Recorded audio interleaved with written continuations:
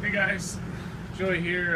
Going to talk a little bit about 12-volt fuses inside travel trailers and motorhomes and RVs in general. Not every RV is going to have the fuses located in the spot I'm about to show you, but a lot of people will get jobs where they'll call me up, tell me something's not working, and I try to discuss it over the phone with them before I charge them the service call and labor fee to come out, because I do have a 1-hour minimum. Because sometimes it can be as simple as a fuse on an RV. So this is my personal travel trailer that I have. I'm going to show you where the converter is, where on a lot of travel trailers you're going to find your 12-volt fuses. So if you look, now I'm inside a Coleman travel trailer, and obviously that's the refrigerator. But when I ask people, you know where your 12-volt fuses are, and they tell me no, a lot of times you'll find it inside the converter box. So there's a lid, remove the lid. So here's all your breakers for your 110 on to the left here, and to the right you'll see all these fuses, and next to each fuse there'll be lights on the newer models. On some of the older models you won't have those lights, but on mine each and every one is labeled here. If you look, 15 amp kitchen, 15 amp dining, 15 bath, bathroom, 15 for the bedroom, 15 says W pump, water pump, and the list keeps going on. The awning, the LP, there's a lot of different fuses. Now, none of my fuses are blown. I try to stay up on things, but recently I did have a fuse blow, and it was actually the kitchen fuse. I installed an electric couch, and I pushed the button on the couch to recline it, and it blew the fuse. And the reason why it blew the fuse is I had every kitchen light on. I had the fan running on the overhead of the stove, and I maxed out the fuse amperage, so it's only rated for, in the kitchen, for 15 amps. When I had everything turned on, it was a lot more than 15 amps. So as soon as that couch kicked on, it demanded more and blew the fuse, and then I had no power. You can actually barely see it up there. Well, at the top, that was kitchen, different color than all the other ones. So one thing you always want to do is check your fuses. If you have these lights inside your converter, if you have a blown fuse, it'll light up red if your converter is working properly. So now when I say converter, these are inside the converter box because it provides a distribution panel to send 12 volts DC throughout the entire travel trailer. So these two 40 amp fuses right here, these are main fuses. If one of these blows, you're going to lose a lot more than a couple lights, but you're going to lose all your 12 volt, or you're going to lose your charging system when you're plugged in.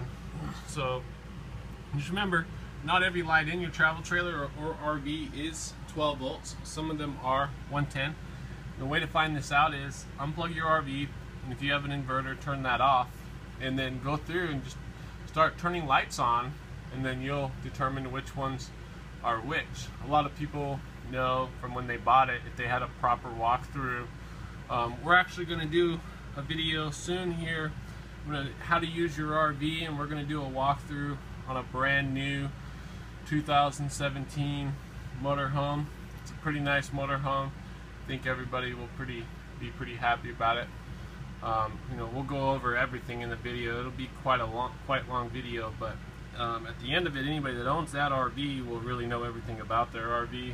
So that's the purpose, is to get people educated on RVs, because although I do like making the money, when I show up to a job and all I'm doing is replacing a fuse, and I figure it out in the first 10 minutes and I have a 1-hour minimum, I feel terrible charging the 1-hour minimum when it's something that can be fixed if they know what they're looking for and have a test light, or they have these red lights to say the fuse is blown, and they can go to an auto parts store and buy a packet of fuses and just replace it with the same rated fuse. So if you pull a 15, put a 15 in there. If you pull a 10, put a 10 in there. Now, if it looks like somebody's been in there and put a whole bunch of them that aren't supposed to be there, you can always look in your owner's manual, make sure that it's actually rated for 15, and then you can put the 15 amp, because you don't want to put a 20 amp or 25 amp fuse in there just because it's the only thing you have.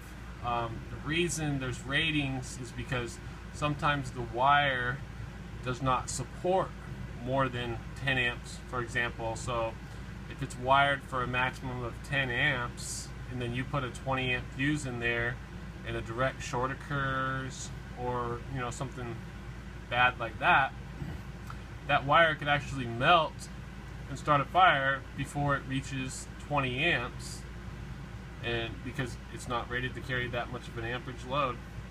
I don't want to get too detailed into this, but this is just supposed to be a quick video. Sorry it's so long. But remember, there's always 12 volt fuses on a lot of travel trailers inside the converter. On a lot of Class A motorhomes, it's going to be on the driver's side front left compartment, but also on the interior. But the first place I always look is the driver's front left compartment, especially on Monacos. Anybody that owns a Monaco knows all about that.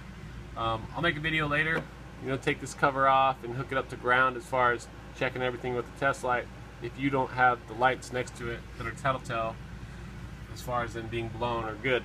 I hope this video helps somebody out there. That's the purpose of this video. If you guys have any questions or comments, please feel free to ask away. I haven't really been getting a lot of questions. Been getting some likes on here. I appreciate that. I want to thank everybody that's subscribed so far. We've got 35 subscribers. I know that's not a lot, but you got to start somewhere. I'm still pretty young, but I have been doing this for 14 years and have a pretty big following locally here as far as customers. So reach out to me if you need anything at all, or you're having a problem that nobody can figure out. I'd love to help you guys fix it. For now, safe travels, and thanks for watching, guys.